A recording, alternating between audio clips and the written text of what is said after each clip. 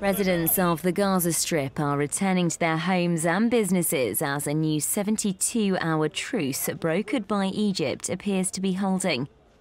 Shops have begun to open again after they were forced to be shut and abandoned during Israeli attacks. A month of war has killed almost 2,000 Palestinians and 67 Israelis while devastating wide tracts of densely populated Gaza. Meanwhile, Israeli soldiers near the Gaza border used the lull for rest as tanks remain deployed in positions.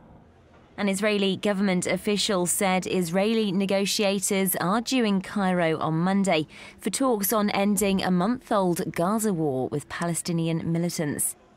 Hamas has demanded an end to Israeli and Egyptian blockades of the Gaza Strip and the opening of a seaport in the enclave, a project Israel says should be dealt with only in any future talks on a permanent peace deal with the Palestinians.